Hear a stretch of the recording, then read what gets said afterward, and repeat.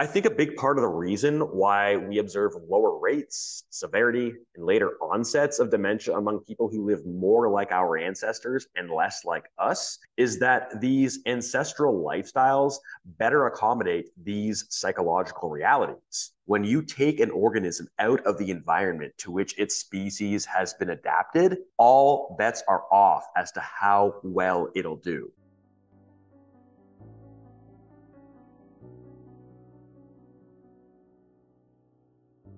As people who watch this channel know, a major focus of mine is the idea that humans, we are a fundamentally small-scale tribal species. We spent the grand majority of our heritage living this way. However, in the modern world, we live in a very different way. So the big focus on this channel is that we have a significant mismatch between our evolved ancestral environment and the way we live now. We also have a lot of major psychosocial ills, and I do not believe that these things are unrelated. I think there is a substantial relationship between the mismatch between our evolutionary heritage and where we are now. It is a fundamental dictum of evolutionary biology. When you take an organism out of the environment to which its species has been adapted, all bets are off as to how well it'll do. Now, I've talked about a lot of psychosocial ills on this channel and related it to this issue, but one that I have not brought up at all yet is dementia. Now, this is a big one for me. As I've made passing allusion to on this channel, I'm an occupational therapist of over 11 years now, and most of that time has been spent working with seniors. And a major issue that I deal with a lot of the people I work with is dementia. Now, this has been an area that I've had a level of interest in since well before I became an occupational therapist, and it's because of my background in academic psychology. As I've made allusion to before, I did my undergraduate education at the University of Toronto. I've mentioned that I was a student of Jordan Peterson and John Vervaeke. I was in the psychology research specialist and cognitive science programs. I then went on to Rutgers for the master's PhD in cognitive psych and cognitive science, though I left their program when I realized how poor the job prospects are. But I still love the subject matter. And so in this video, I am going to be talking not just to people interested in these kind of things, but also to patients of mine who I'm sharing this video with and their families. The idea being is I want to give an overview of why dementia is as prevalent as it is, and also what we can do to better manage it, and what we can do to even lower our odds of getting it, or at least, getting it severely, lowering our odds of that. So I hope this interests you. And yeah, let's get started. Prior to the agricultural revolutions of the Middle East and Asia that date back to roughly 10 to 12,000 years ago, humanity spent the entirety of its history, which goes back an estimated 300 or so thousand years, being nomadic, hunter-gatherer, intensely interdependent, family-based, lifelong tribes. And this lifestyle actually goes beyond just the bounds of what we would call the modern human time period. It goes on to non-human primates, and it even goes back to some pre-primate species. So this is a style of life that has a history that goes back literally many, many tens of millions of years, whereas our more current lifestyle is not very old at all. And in many ways, it can be said that we today are members of a tribal species, but we've lost our tribes. And this is not limited to situations of single parenthood or post-divorce situations. Even intact families are often scattered across the map, seeing each other only infrequently. We move often, we switch schools, jobs, we don't attend religious service very much anymore, and so forth. And so do the majority of our neighbors. And so we are living very differently than the way in which we evolved. And even if we were to stay still and not move, the world around us changes so often because, again, our neighbors move, technology changes, and every year the world changes faster and faster and faster. And so it's not unfair to say that we have never been in a time where we've been less familiar with each other and our environment, and we've never been less connected. Now, as I've said, it's an evolutionary dictum that when you take organisms out of the environment to which its species has adapted, all bets are off as to how well they will do. And in a world of smaller, less intact, more dispersed families where work and child rearing is done increasingly outside of the home and outside of the family, few groups are being hit as hard by these changes as senior citizens. And one of the byproducts of this, I confidently believe, is an increasing prevalence and severity of dementia. There are far more people today with dementia than there used to be in the distant past. Now, there are good reasons for this. First off, there's just way more people in general. So on those grounds alone, you would expect higher rates of dementia. Thanks, Captain Obvious. Due to medical advances, we often now survive things that 100 years ago or even less would have killed us. And so if we're living into our 80s rather than dying in our 60s, having survived things that might have killed us 100 years ago, there are going to be more people with dementia. And if that was all there was to it, maybe I wouldn't be making this video. The reason for this video, in good part, is that the list of factors that have driven up dementia in terms of numbers and severity are by no means limited to simply that we have more people who are living longer and are surviving things that would have killed them before. So let me start off by saying that there are already going to be some people who will challenge me, and they will cite research showing declines in dementia over the last 2-3 decades in the United States, and I do not discount these findings. However, consider this analogy. Imagine you're living in a city that over the past 10 years has experienced an 11-fold increase in crime. But let's say that this year, crime goes down by 10%. It would be more than a little misleading to act as if crime is going down. Sure, it's lower than it was last year, but it's still roughly 9 times higher than it was 11 years ago. Now, when it comes to assessing the frequency of dementia in the past, the further back you go, the harder it gets to get reliable numbers. As such, I'm going to use an approach that is commonly used by anthropologists and archaeologists when they're trying to learn about people from the distant past. And what they do is they study people that are still alive today that live in ways that are very similar to the ways of the past. So let's start by taking it to the furthest extreme. Consider the Tsimane and the Mozetan hunter-gatherer tribes of Bolivia. Researchers at the University of Southern California recently found that while rates of mild cognitive impairment among members of these tribes over the age of 60 are similar to Americans, the rates of dementia in these tribes are fully 11 times lower than that is found among 60-plus Americans. Now, unfortunately, I was unable to find similar research being done on other tribes, and I don't expect people to just figure, hey, these two tribes are necessarily representative of broader trends among hunter-gatherer tribes. And so I wanted to find more evidence. And so my next step was to check in on the Amish, as this is a group famous for their adherence to traditional family structures, traditional ways of doing things, and a staunch resistance to change and to new technologies.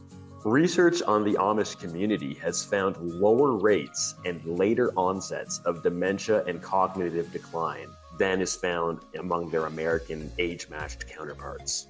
Next, I checked on modern Western seniors living in larger households, preserving the intergenerational familial integrity that was common among hunter-gatherers. Now, while I wasn't able to find anything on the rates of dementia itself among people living in these larger households, what I was able to find was evidence that the rates of mortality associated with dementia are lower.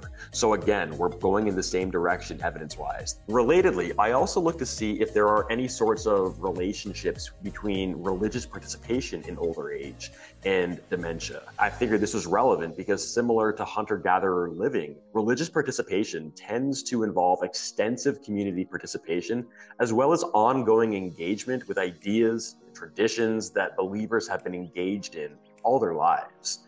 Unsurprisingly, research has found that religious participation in older adults seems to have a protective effect against dementia. So putting all of this together, a reasonable interpretation would be that while yes, there has been a recent decrease in dementia among American seniors the last couple of decades, there was also probably a radical increase in dementia that coincided with people living more and more like us and less like our distant ancestors. Again, when you take organisms out of their environment, all bets are off. To understand how our distant ancestral ways protected against dementia, it'll help to understand some psychology. So let's start off with cognitive psychology. Firstly, it is easier to understand and work with familiar things than new things. This is fairly uncontroversial, and it's why experience helps. Second, it's easier to understand and work with concrete, actual things as opposed to abstract things. To give an example, it is less complicated, more easy to understand how to take an actual piece of paper and put it in a file folder than to take a Word document and put it into a folder on a hard drive. Third, dementia tends to hit short-term working memory much harder than long-term memory. A person with dementia, for example, will often find it much easier to remember where they went to dinner on their first date with their spouse 40 years ago than where they went to dinner with them yesterday. This also applies for memory for routines, skills, and habits. Those learned prior to significant cognitive decline will often persist despite continued cognitive decline. But on the other hand, as cognition declines, these things become harder and harder to learn. New facts, new skills, new habits, new routines, they all become more difficult to learn. The fourth thing we need to talk about is the notion of the just right challenge. So the idea here is if anybody wants to get better at anything, what they want to do is be spending a lot of their time training at a level that is challenging for them, but doable. So they have to try hard, but when they do try hard, they do pretty well. So they don't want to have a challenge that's way below them because they won't be forced to apply themselves maximally, to focus, to pay attention, to seek help, to learn, to grow. They won't need to. Like they'll be able to do the thing without even paying attention. They also don't want to go against a challenge that is way beyond them, because in those circumstances, it's very frustrating, discouraging. Whether they try their hardest or not at all, they tend to fail every single time. And so they're going to give up easier. They're going to pay less attention. They're going to try less hard. Because of all these things, they're just simply going to learn less, develop less. What they want is to be at their own level, at the challenge at their level, or maybe a little above them, such that they really have to try. But when they do pretty good, and they tend to get better over time, just through practice and learning new things. Fifth, it has been consistently found that regular cognitive and physical exercise have protective effects against dementia. This is before the elder years and during. Exercise and cognitive activity have protective effects.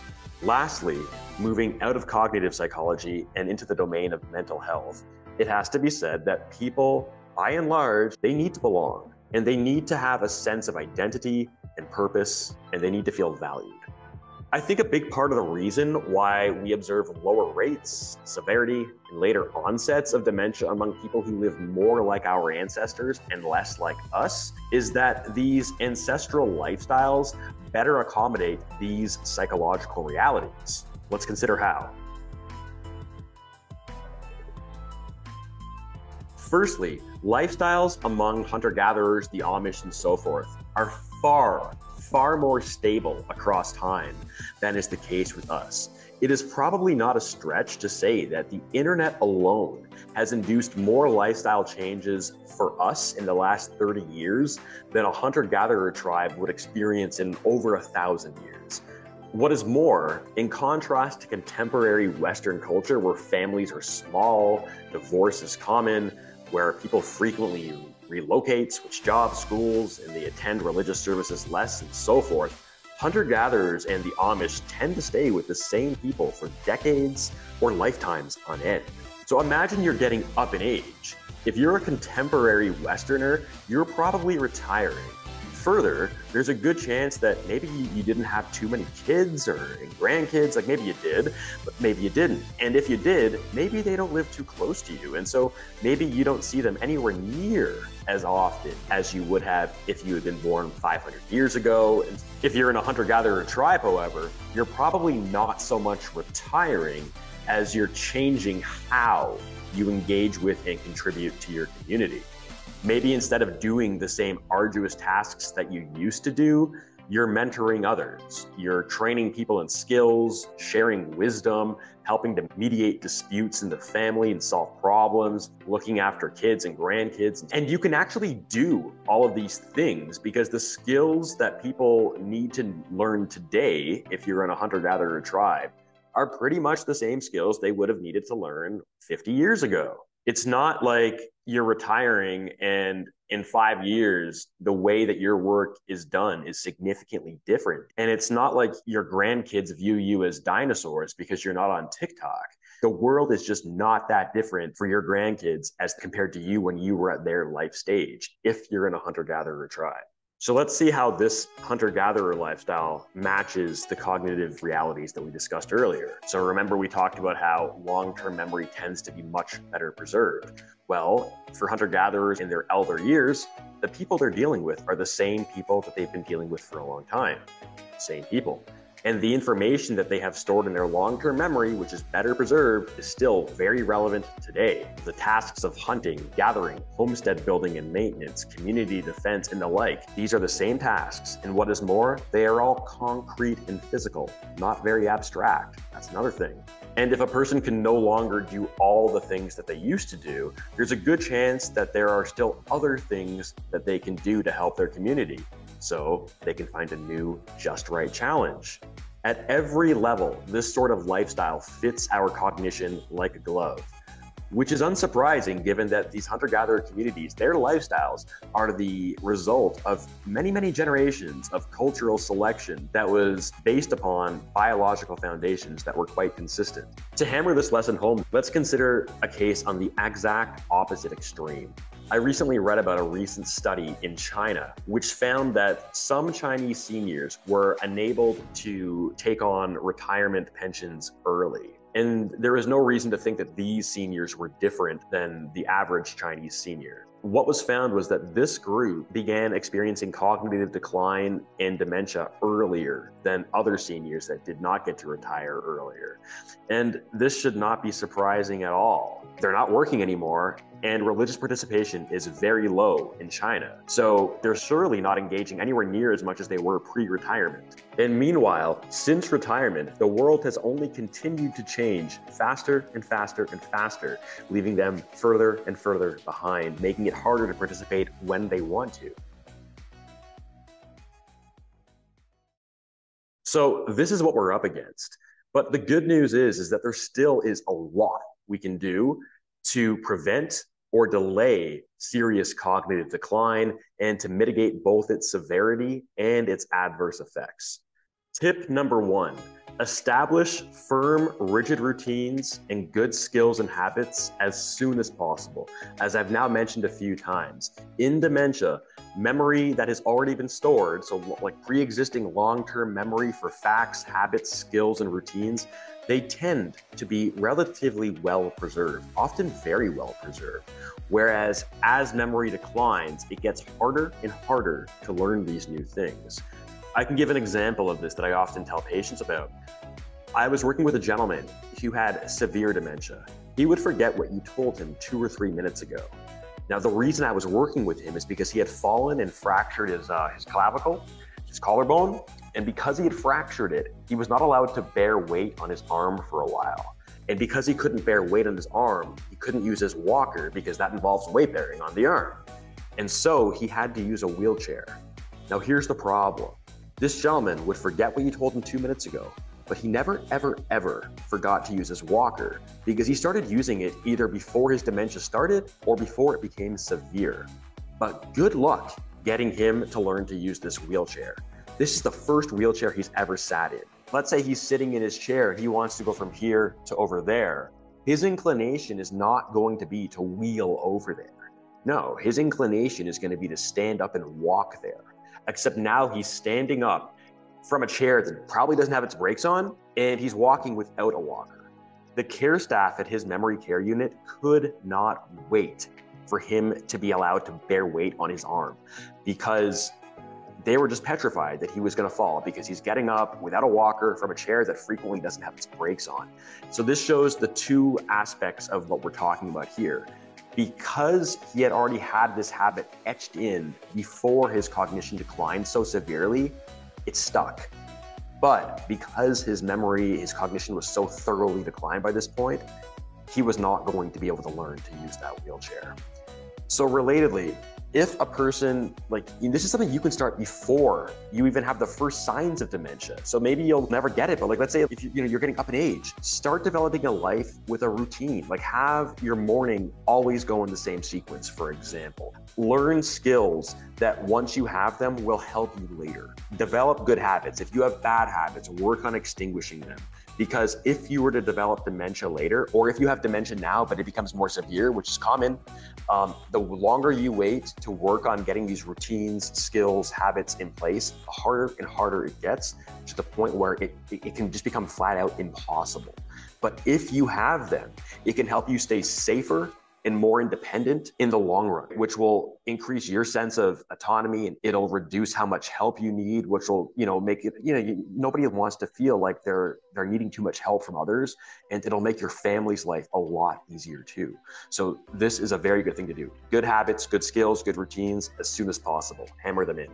But actually, there's more benefits than just that. So once you have firm routines in place, they can actually serve as memory aids in and of themselves, over and above just simply the fact that you're used to doing them. So let's say, for example, every morning your routine consists of 6 things that you always do in the same order. Well, if you're on number 4, you can know with certainty that you've already done the first 3, but you haven't done 5 and 6.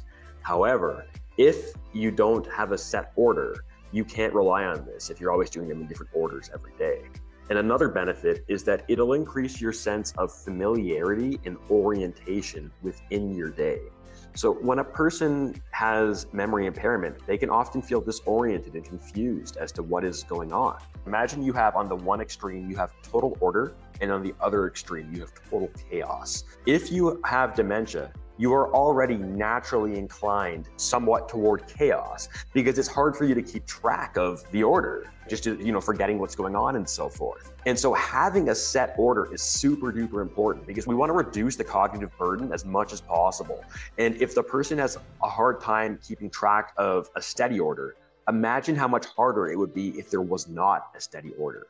So this order can very much help. It can actually be very emotionally settling. So for example, when a person has dementia, if their routine is thrown off because maybe they have an unusual appointment one morning that they have to shuffle things around to accommodate, they will often feel very agitated. And in a way, it kind of makes sense, because one way of viewing it is that they're in chaos, that their regular daily order that they're very familiar with is off. And so that could put them into a state of sort of hypervigilance. And so that's something to be aware of too. When your routine is thrown off, or if the person in your life that has dementia's routine is thrown off, don't be too surprised if they're more agitated that day. It's normal. And another thing too, though, is that there's actually, once you establish a daily structure, the items within that structure become orienting. So for example, lunch can be considered an anchor. If you're having lunch, you know that it's probably somewhere between noon and 2. It gives you an anchor as to where you are in your day. Reduces confusion. Tip number 2, avoid overhelping. Make your rule to give as much help as is needed, no more, no less, under most circumstances. Sometimes on occasion, it's okay to give more help. Let's say, for example, the family's in a rush or the person's unusually tired, but generally speaking, that should be the rule. Because oftentimes, a lot of family members, they feel obligated and a duty to provide lots of help, because they kind of just feel like, this is my mom or my dad. They did so much for me. What kind of a son or daughter would I be if I did not give them everything they needed? And then also, some people, they overhelp, and it's not for such noble reasons. It's because simply it saves them time. But when you do this, it's not good for the person. You do not want a person to get too used to vacation mode, especially if they are developing dementia. You do not want them to routinize dependence. That is a hole that gets increasingly hard to dig oneself out of. And on top of that, it is bad for the person's sense of autonomy, self-esteem. Who wants to feel dependent? It's not a good feeling for most people most of the time. And also, in terms of your own time, consider using this approach of giving only as much help as is needed as an investment. Yes, it will take you longer to help the person if you're limiting how much you do for them. It'll take longer than if you just did it all for them. But the idea being is if you use this sort of approach, they're more likely to maintain their independence and get more independent over time through the use of this approach, thereby saving you more time in the long run. So it's an investment for you and it's an investment for them. And this is particularly important in the early and early mid stages of dementia, because as I've said, the further a person goes along, the harder it gets to have them be actively engaged. But if they have if they've already developed the skills and routinized them, there's a reasonable chance that despite declining cognition, they will continue to be able to do these things. And in fact, actually keeping them engaged in these kind of things can slow the decline too. So multiple benefits. Tip number 3, grade and fade. Grading and fading is a technique for helping a person develop or relearn skills. And it's also a great way to know that you're not over-helping. So here's how this works. The idea being is the grading in grading and fading means matching the amount of help you give to what is needed. No more, no less. And the fading refers to over time, trying to gradually fade yourself into the background, providing less and less help over the course of days, weeks, months, and so forth.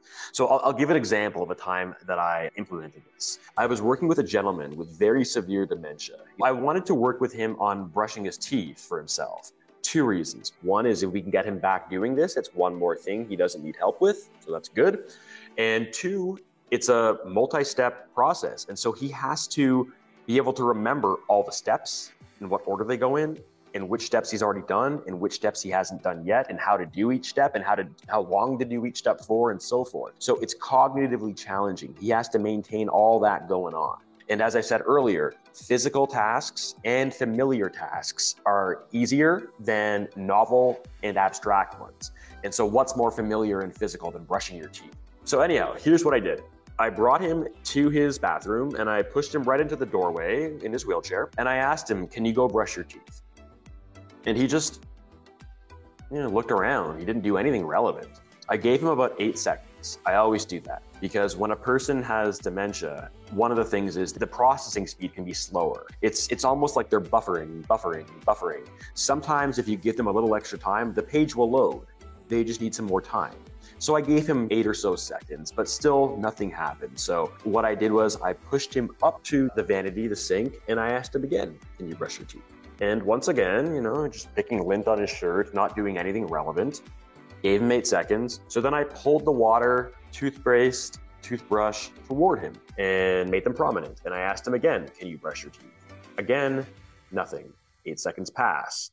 I put water in the cup and I take the cap off the toothpaste. So as you see, I'm simplifying it every step where you can't do it. I simplify it by 1 step, maximum 2. So now I asked him to do it again. And once again, nothing happens. So I simplify it again. I put toothpaste on the toothbrush. Then he did everything. He brushed his teeth and I watched him. He did a good job. He did not forget any part of his mouth. He rinsed after and then he put the cap back on the toothpaste and he put it away and he dumped the rest of the water out, put the cup away, put the toothpaste away. It was like once he got it, he got it. And I know that I didn't overhelp him because I was only giving him incremental bits of additional help on the level of 1 or 2 steps at a time. So the most I possibly could overhelp him was by 1 step. So that's the grading part. I didn't just jump in and do everything for him the second he couldn't do it upon the first request. Now the fading part, it refers to over time. It's trying to see if over time you're working with this person, you keep going through the same sequence. But the hope is that over time, you'll need to do fewer and fewer steps before the person's like, oh, I get it. And then ideally you get to the point where, you just bring them to the bathroom and you say, can you brush your teeth? And they just do it. So this is a great strategy to use, especially if the person the dementia is not too far gone. It takes more patience when the person has very severe dementia, but it can still be done a lot of the time. But a big thing though is to be humble in how many of these tasks you take on at once. I would not be doing this for anywhere near all the things the person has to do. A good approach might be to say, pick 1 morning activity to really drill down on and 1 afternoon activity to really drill down on, and to not add more until those 2 are learned to the point where all you have to do really is just maybe do the first step for them or not even that. Once you get to that point, then you can move on to the next one. You know the old expression, if you chase 2 rabbits, both of them get away. Do not overburden them and yourself. You will drive yourself and them crazy if you do this with too many things. Tip number 4, never stop engaging in just right challenges. As I said earlier, these are the challenges that allow you to grow and maintain your abilities at the optimal level. You cannot do better than this. If the task is easier than a just right challenge, then you're not getting as much out of them as you could. And if they're too hard, again, you're not going to get as much out of them because they will overwhelm you. Not everything a person does should be a just right challenge because that would be exhausting. But a person should continually engage in just right challenges on a regular basis. Now, this will sometimes mean, as a person gets older, we spend most of our life either moving up or staying the same. And even during that period of staying the same, for much of that time, we actually do have the option of going further up. It's like a 34-year-old. Just because you can train to run a marathon doesn't mean you do. But a lot of 34-year-olds who don't train to run a marathon could, were they so inclined. So even though they may be staying the same, they actually have the option of going up. But eventually we get to the point in our life where we have to fight and fight and fight just to stay where we are. And then we have to fight and fight and fight just to slow the decline. It's almost like that, was it Alice in Wonderland? You have to run as fast as you can just to stay right where you are. And so as that starts happening in life, the big thing is to start modifying the things you do to keep them challenging but doable. So if something that was once doable becomes increasingly undoable, can it be modified to make it once again doable? If it can, great. And if it can't, okay, can we find a new activity that would be challenging but doable? The idea being is keep on just right challenges. The just right challenges may change. What's easy may become difficult. What's difficult may become easy. But the idea is to move the level of challenge of what you're doing to where you're at. Tip number 5, engage in arts and crafts.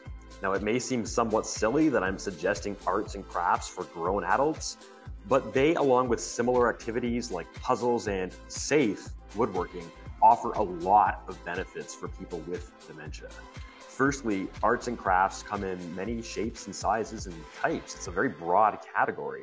As such, there are many options in terms of what could potentially be interesting to the person and also what is the right level of challenge. You can find arts and crafts at various levels of dexterity requirement, for example, so you can find those just right challenges. Secondly, they are concrete and physical. Again, as I've said, that is easier than abstract. Third, they are multi-stepped, goal-oriented processes. Because they're goal-oriented, they will set off the dopamine system of rewards, and so that'll make them fun and interesting, rewarding. And because they are multi-step, it is now cognitively challenging. You have to learn the steps, remember the order of the steps, remember how to do the steps, remember which steps you've already done and which ones you haven't done yet. And so you are working on the size of your cognitive storage capacity to see how many things the person can juggle. You want to practice that. You don't want to have the person stop engaging in things and then their bandwidth starts contracting more than it needs to. Next, working with one's hands in challenging activities can really get the brain working. You may have heard that it's believed that the evolution of opposable thumbs in humans was one of the driving factors behind the explosion of higher order human cognition.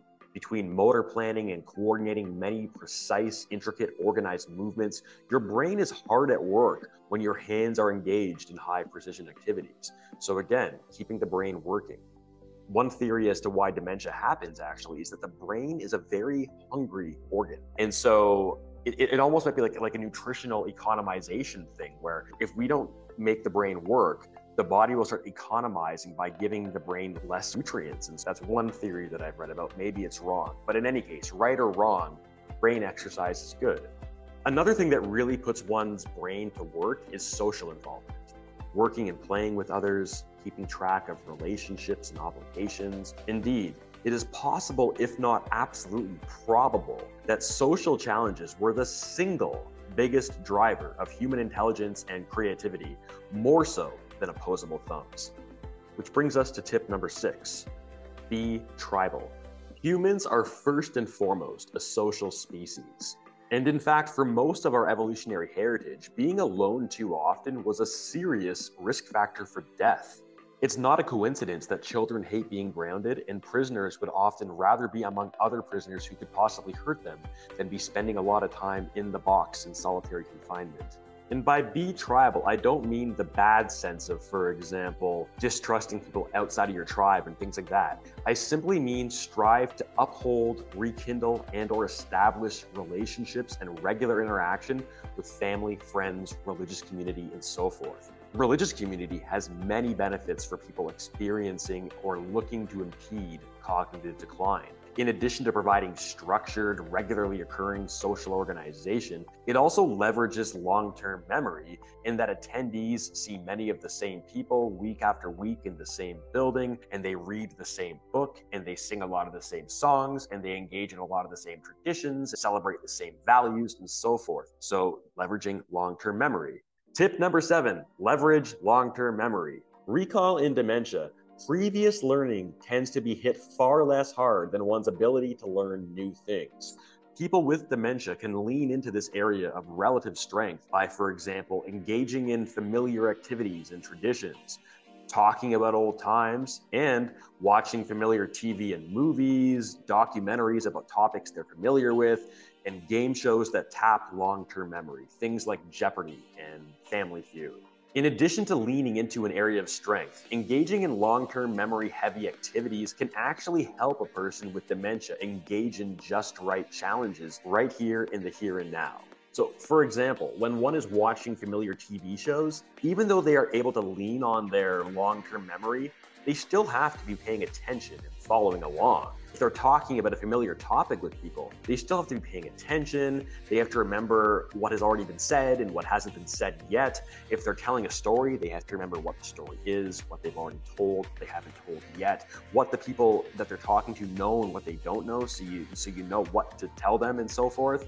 There's a lot of cognitive work happening here. Now, compare that to if the topic was something new, or the TV show was a new show. Well, if it's new content, the person is going to have a much harder time of knowing what's going on and keeping up. And as a result, they will often very soon into the conversation or show just check out.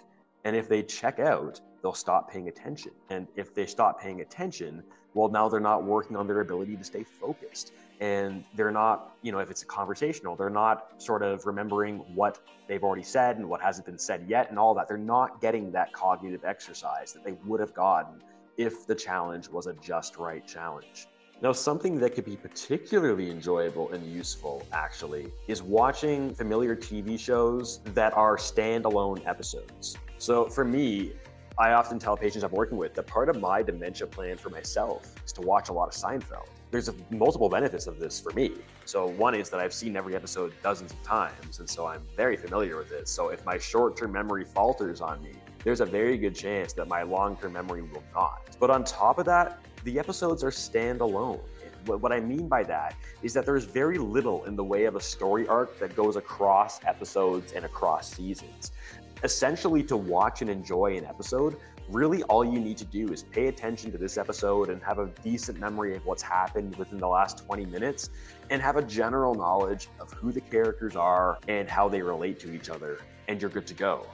Now, by comparison, in addition to being a fan of Seinfeld, I'm also a fan of Breaking Bad, and I've seen every episode of it several times. I would not want to watch that if I had dementia, because there's just too much to remember, because there's storylines that go across episodes, seasons, and the whole show. There's a lot to remember.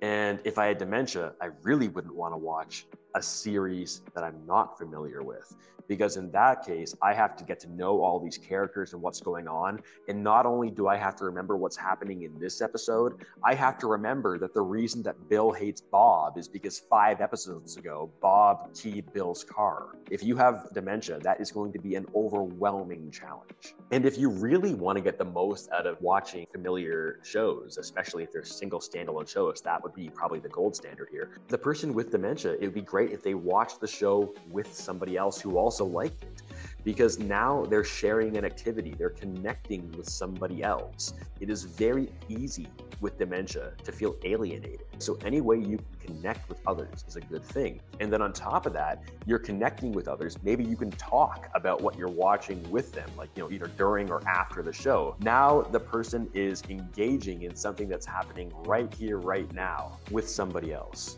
Like it's perfect. And what is more, and I'm just going to a little aside, people sometimes ask me, they say when a person has dementia, I want my dad back, I want my mom back, my wife, my husband back. What they mean is that if they have dementia, like it's very hard to talk to them and relate to them in the way you used to. If you want to get them back, one of the best things you can do is lean into long-term memory. You will lose them increasingly if you talk about new things and engage with new, novel, unfamiliar activities. If you want to have them back, talk about the old times, talk about old wisdom, ask them questions, engage in activities that they've liked throughout their lives. If you want them back, that is one of, if not the best ways to get them back. Tip number 8, I just alluded to this. Remember that the person with dementia still has things to offer.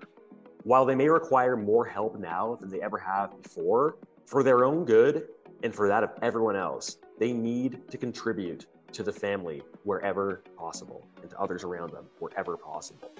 This may be in the form of things like helping to watch the grandkids, teaching people new things that they know a lot about, providing wisdom and guidance, contributing to household upkeep, and so forth. And this even applies for people with advanced dementia. If their abilities are limited, limit the task, limit the challenge, but don't eliminate the task or the challenge. Again, just right challenges. The challenge that is just right for this person will obviously be lower now than it would have been 10 years ago. So we want to lower the challenge to make it appropriate for them, but an appropriate sort of low task is infinitely better than no task at all. I cannot tell you how many times I've seen people that are older with dementia and they're engaging in something very simple, like coloring in a coloring book, but also things that are helping too, like folding up laundry or helping doing cleaning. That is so much better for them most of the time than having them be bored. When you're bored, you start thinking too much and you start noticing your confusion. But when you're folding laundry, well, you know what you're doing. I'm folding the laundry. So there's less to be confused about because you know what you're doing. And also it's good for your sense of feeling connected to others. Like I'm a part of this team, I'm contributing. And maybe you're working in parallel with the person with dementia. Maybe they're folding up laundry as you're cleaning in the room with them. And so like, you guys, you're doing different tasks, or maybe you're doing the same task next to each other, but you're both a part of the same team. This person is not gonna feel like they're just this ineffectual person that needs all the help and offers nothing, which is not a good feeling for anybody. Tip number 9. Extinguish bad habits and establish good habits as soon as possible. So I alluded to this earlier too.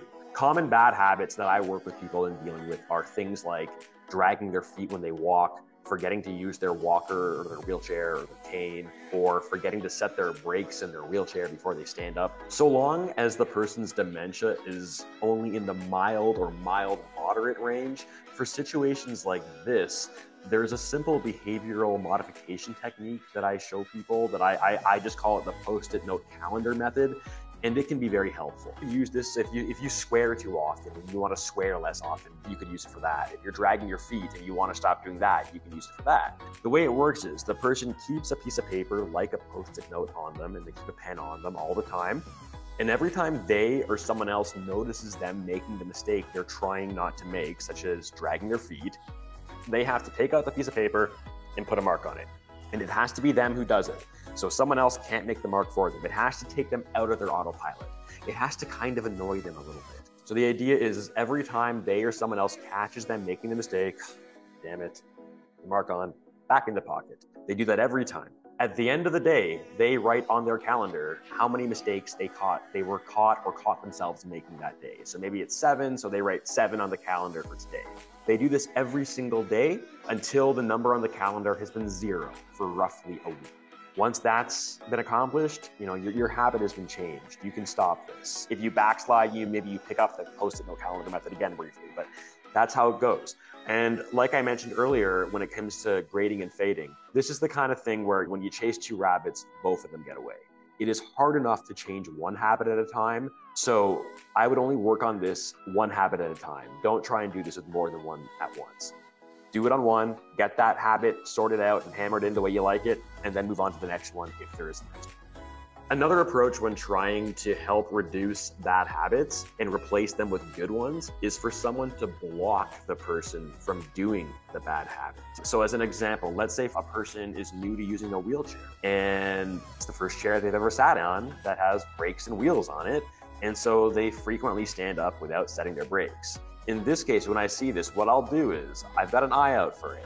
When I'm working with someone and I know I'm going to ask them to stand up soon, I keep an eye on them closely when I'm asking them to get up or whatever. And if I notice that they are about to stand up, I will wait till the last second because I want to give them every chance to have that memory click in. But if they get to the point where I can tell they are going to stand up without their brakes set, I'll just jump in and I'll be like, wait. What did you forget? And I won't tell them what they forgot because I want them to remember. And if they don't remember, then I'll tell them. So once either they remember what they've forgotten or I tell them that they've forgotten to set their brakes, I'll ask them to do it for themselves. I won't do it for them. And I'll tell them the reason that I'm asking them to do it is that every additional time they do it themselves, they're hammering in the habit a little bit more.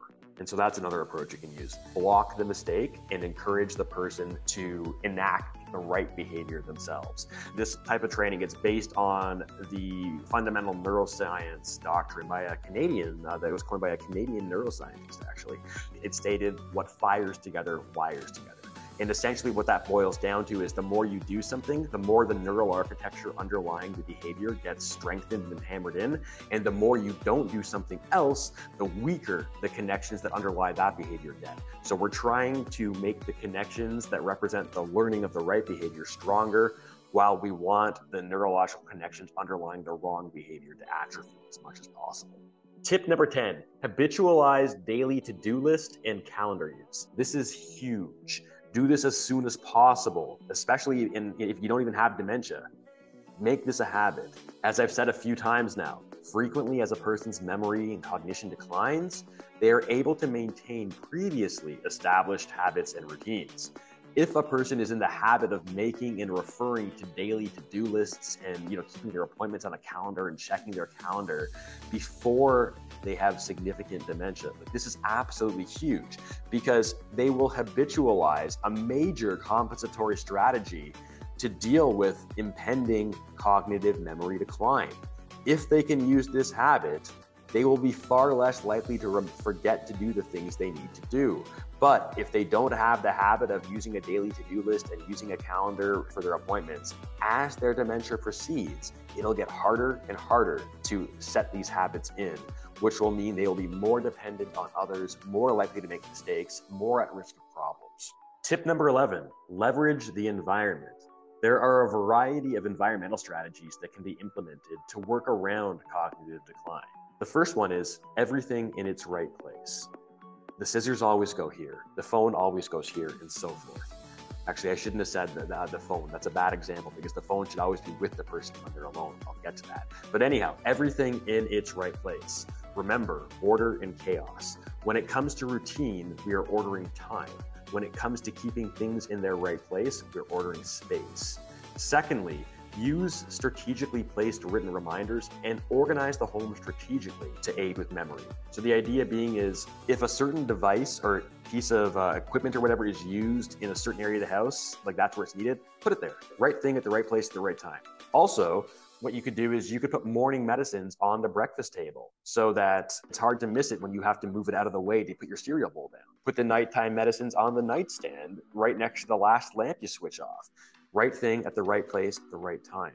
You could also use strategically placed written reminders. So as an example, next to the last light switch the person switches off at night before they go to bed, have the list of end of day reminders there. They're very likely to see it and act on it. And especially you want to do this early. You want to get them into the habit of looking at that list. So right thing, right place, right time.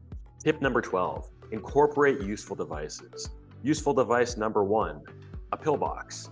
It is very easy, especially if a person has a multi-medicine routine, to accidentally take the same pill twice or not take it at all and so forth. So having a pre-prepared pill box that has the right meds in the right doses is very helpful. It's a great way to know that you've taken the medicine or that you haven't. It's very easy first thing in the morning to get up and then 10 minutes later be genuinely unsure if you took your medicine or not. You think back and you think you remember having taken it, but you're not certain if that memory was from today or from a previous day. Whereas if you use a pill box system, all you have to do is look at the pill box and see if the pills are in there or are not. Another idea is an electronic programmable pill dispensers. So these are devices where you could set up programs for them where they will dispense multiple medicines on different schedules as appropriate. I once worked with a woman who had severe dementia, and her daughters both worked, and so she was at home by herself during the workday. The daughters would call her a couple times a day just to check in on her. And one of the things they would say is, "Do you hear a dinging noise?" The reason for that is because for the electronic pill dispenser, it lets off a chiming noise when it's dispensed medicine until the medicine has been taken. So if the mother said, "Yes, I hear that dinging noise," then the daughter would just say, "Okay, yeah, go to the pill machine. There's something waiting for you." Next, the person should habitualize keeping their phone on them at all times when by themselves. The last thing they want is to fall here and have their phone be 2 rooms over or forget where they put it. If the person does not dependably remember to keep their phone on them when they're by themselves, another very good idea is an emergency call button system like the bracelets, the help I've fallen and I can't get up bracelets, and ideally one with a built-in fall detector. They have built-in fall detectors now. You do this and it'll ask you if you've fallen. If you say no, then it's over. But if you say yes, or if you say nothing at all, it'll call an emergency contact person. So imagine if you're the family member of a person who has dementia. Imagine how much more peace of mind you will have when you leave the house, when you know that the person at home with dementia has an emergency bracelet that they always wear. They're not going to forget it.